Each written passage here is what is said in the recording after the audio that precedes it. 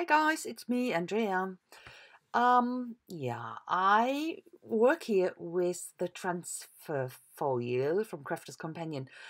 I had an idea. You're using this foil with these stickers, and but I wanted to use it in a different way because I'm running out of stickers. Actually, I used them for the show, and now in January they're coming up on the QVC, and I will show you these ones. These are all the stickers, and they are on this foil, and you release the glue on some paper, and then you can put the transfer the foil.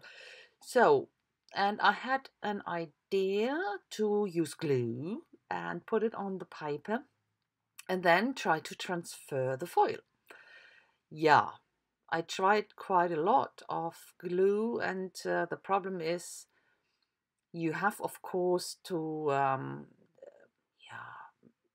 put it over the equally over the whole page, or it first, and the most important thing, you have to let it dry.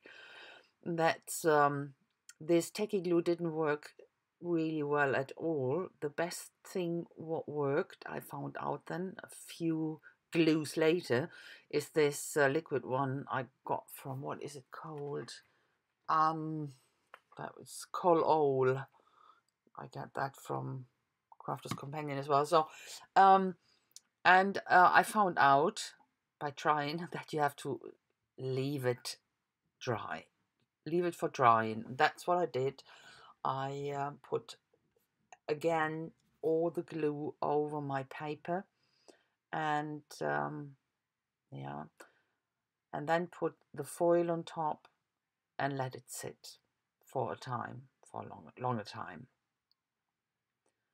And you will see then that works really good. And I think I will do something later, not in this video, of course, in another video. I will do something where I really cover a whole page. I will try.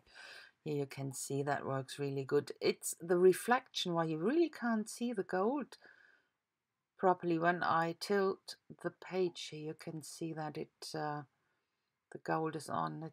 It's absolutely beautiful. But so, and when when I was going on with that, and it looked a bit distressed because of all the gaps in there, I thought, make it look even more distressed. So I used my rusty stuff here. This is the iron medium. I put on one thin layer as a primer. That needs to dry, but I can force dry it. That's not a problem. So, and then a thick layer of that iron medium, and that needs to dry. It definitely needs to dry naturally, because before it's completely dry, you have to put the oxidation medium on. So it's better to let it dry naturally. So now this is the oxidation medium, and I put that on. It's a jellies type of medium, and it's really good to put it on this rust. And I have the other stuff I'm using that's more liquidy, it's more chemical, it smells a bit more. So this is quite nice to use, very user friendly, let's call it like this.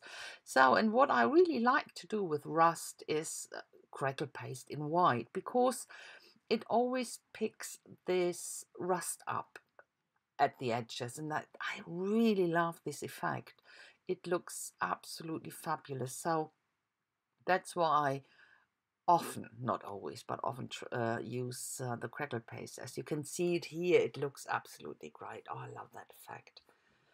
So but now, going with the flow, I thought, there is one area in particular that caught my eye, and I really like that. So I thought, why not cutting that down?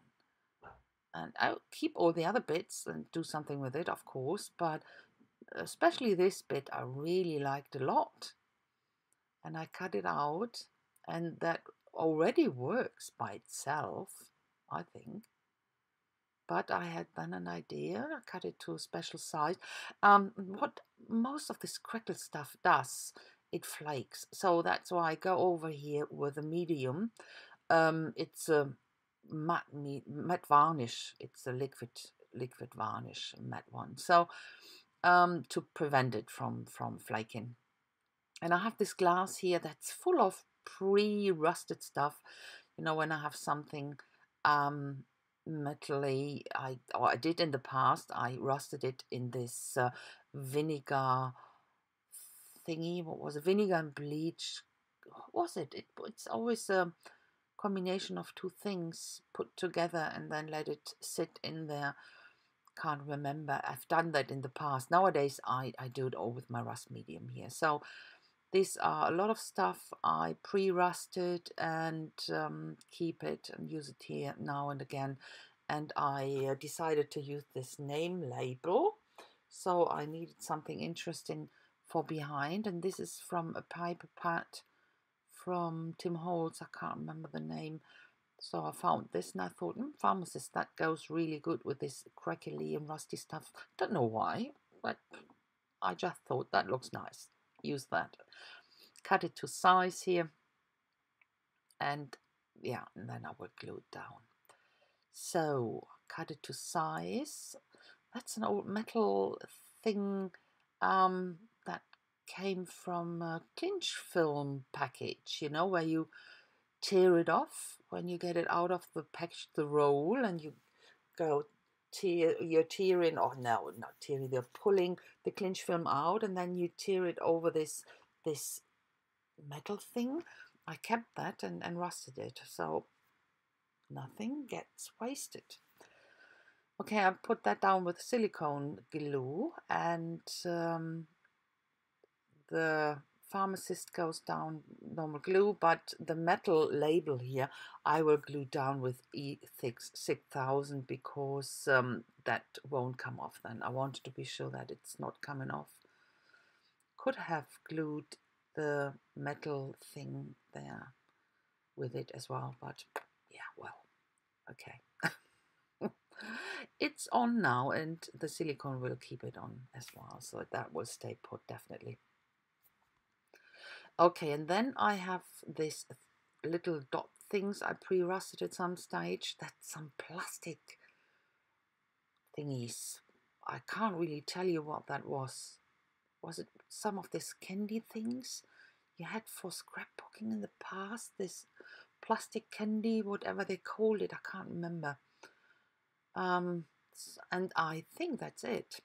You will see the close-up. Look, I glued it already on this paper, and that will be framed, and you will see the pictures. The pictures are I made already when it was framed, so it was a bit difficult with the reflection, but I hope it's okay. So thanks a lot for watching, guys. I hope you like it. If so, don't forget to leave a thumbs up. That would be fantastic, and even a comment. Thanks a lot for that. So I wish you a fantastic time, guys, and I hope I see you soon again. Bye bye.